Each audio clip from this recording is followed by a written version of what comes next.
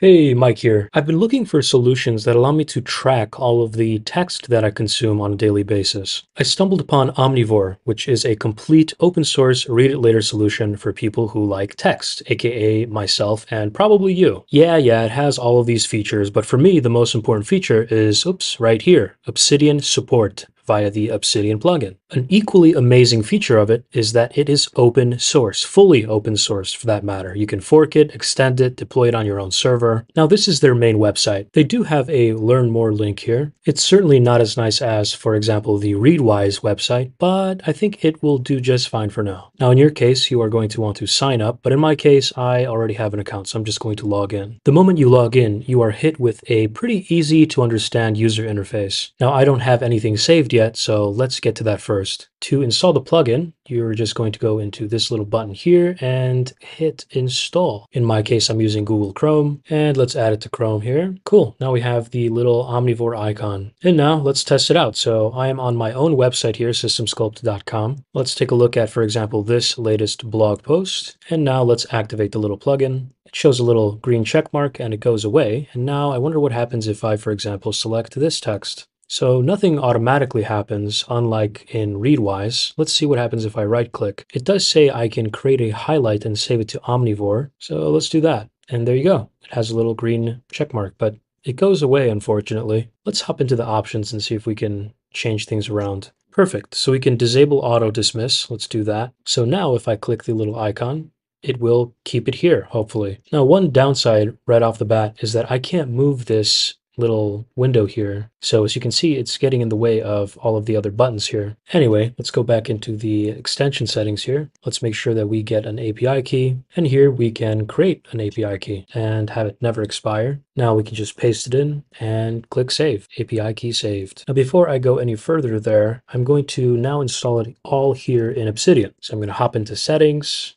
browse the community plugins, of course, and type in Omnivore. Let's get this downloaded. Install, and let's enable it and hop into the options. Again, here we are going to put in that same API key. For now, I'm just going to keep all of these settings the default because I do want to see what we're working with first and then change to my own preferences. The only thing I'll change here is the frequency. For now, I'm just going to set it to 1 minute. All right, so now we just kick back and wait until 1 minute passes so then we can see what is synced. And there we go. We just got this directory made for us. Let's open it up. That's today's date, so that's correct. And there is the note. There's the title. That's what it looks like. It does show us our highlights for this specific article. The title of this specific markdown document is actually the title that's found within the web browser, and it's displayed here yet again. So it shows the title 2 times. Nice little hashtag Omnivore, and you can choose to read either the original, which is on the SystemSculpt website,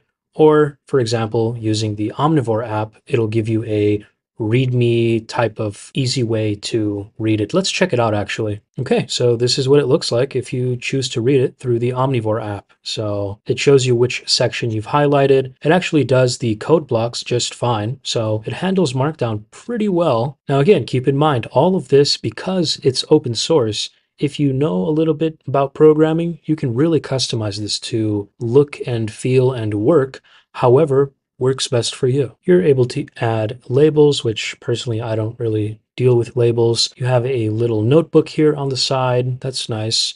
And this lets you edit the metadata basically of this article. And of course, this looks like a trash can, so that means this trashes this specific article, and this archives it. I like how it mentions that it is a 3-minute read. That's nice to have. So yeah, that was a pretty easy integration. Makes a lot of sense. All you really need is the API key that you generate for your specific account. You connect it to the web browser extension settings, and of course the Obsidian settings of Omnivore. You also have this little icon here. I'm not sure what it does. Oh, so that's basically just a manual way of syncing. By the way, this version that you're seeing right here, I'm by default in source mode whenever I open up a note on my Obsidian app. So if you want to see what it looks like in normal edit mode, this is what it would look like. I think it looks pretty good, pretty clean. Now again, probably in the next video or maybe the video after that, I will dive deeper into creating a really nice, aesthetic, useful article template that will really extend upon this because Wonderfully, here we have a reference that we can go to and make sure that we are using all of the appropriate syntax to its greatest useful extent. As always, thank you all so much for watching. A huge special thanks to all of the SystemSculpt Patreon members. Let me know if you have any follow-up questions in the comments below, and I will see you again tomorrow.